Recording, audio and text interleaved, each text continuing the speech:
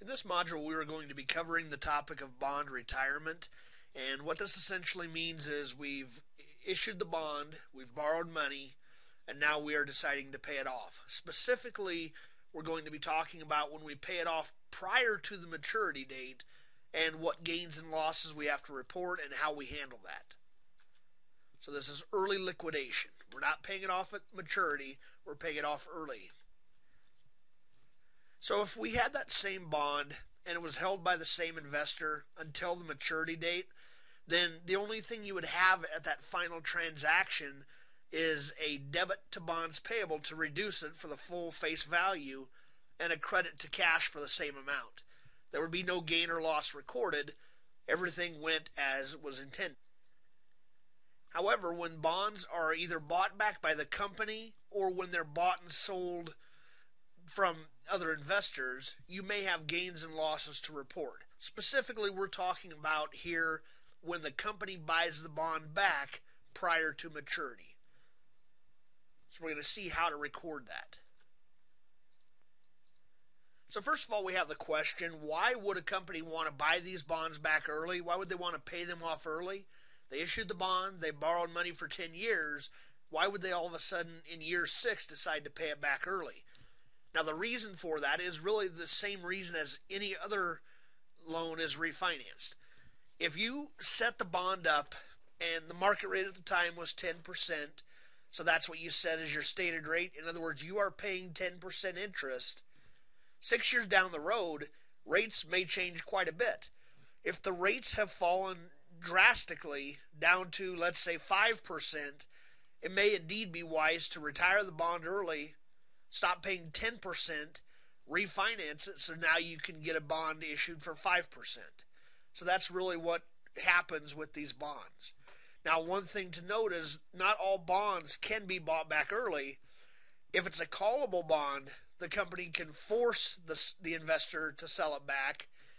If it's not a callable bond, the only other way to pay it off early is to go out to the open market and buy it back for whatever the current price is. But keep in mind here, if rates are currently 5% and you have a 10% bond, that bond price is probably going to be fairly high because it's a good investment right now.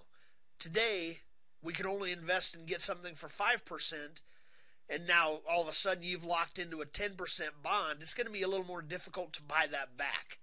So generally we're talking about a callable bond where the company can force the sale of a bond early, the purchase back, the buyback.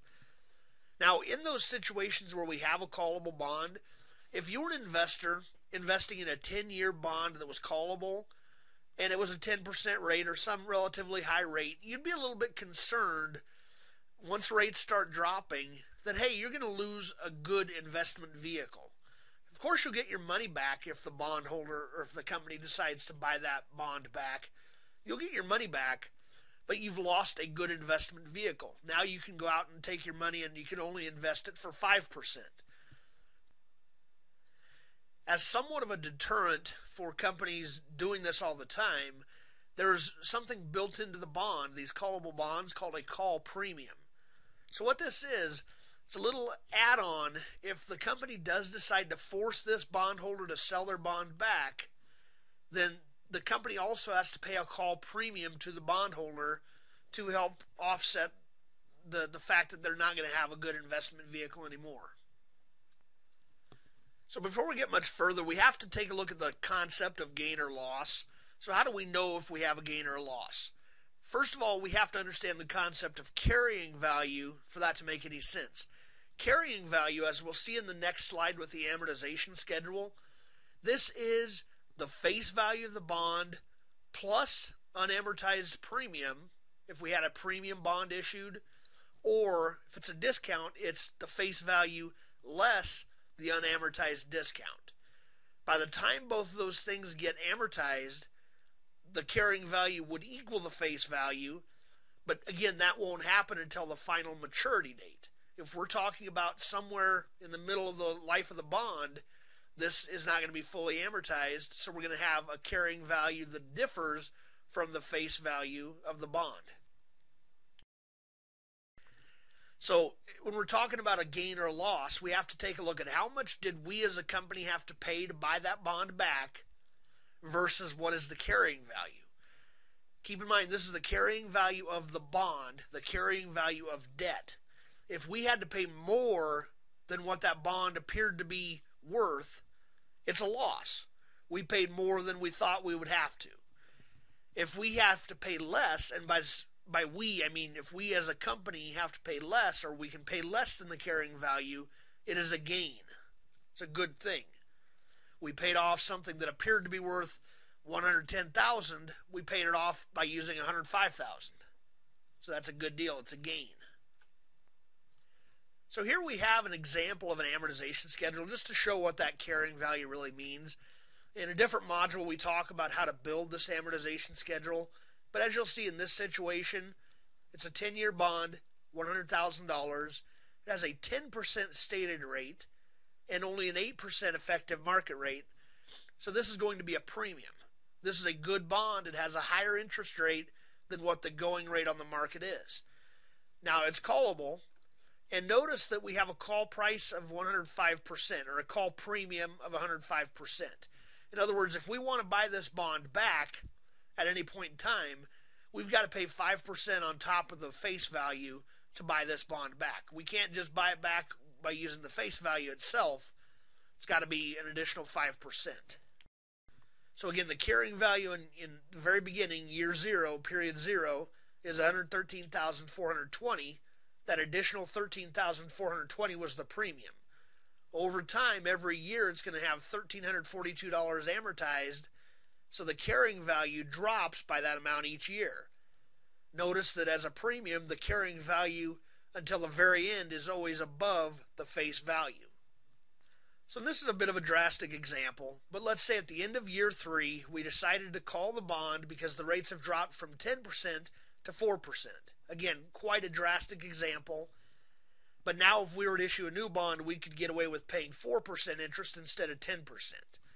So this makes sense why the company may want to do this. They would take a look at all their callable bonds, and again, it's a call price of 105% of that face value of $100,000.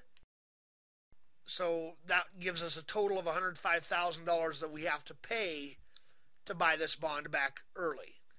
At that particular time, the carrying value is only $109,394 because we still have that much premium that has not yet been amortized. So that's the face value of $100,000 plus the unamortized premium of $93.94. So this essentially results in a situation where the company can pay $105,000 to buy something back that had a debt value of $109,394. This is a gain of $4,394 by buying this back early. So this is a good situation at that point.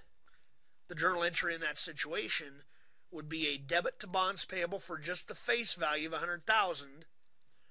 We have to debit the premium because, keep in mind, it had a credit balance to begin with, so we have to debit it to reduce it. There's only $9,394 left. We did have to pay cash of $105,000, so we credit the cash. And as you can tell, we still need $4,394 on the credit side for the journal entry to balance. That would be our gain on bond liquidation, or whatever term you want to use there. And that's really the main point of this module, is to get you to this journal entry. 3 of these 4 items you should be able to just calculate, or put the journal entry in just by understanding what's left. We know what's in the bonds payable, we knew what was in the premium, and we knew what we had to pay for cash. So the difference, whether it be a debit, which would be a loss, or a credit, which would be a gain, is going to be this $4,394 to balance everything out.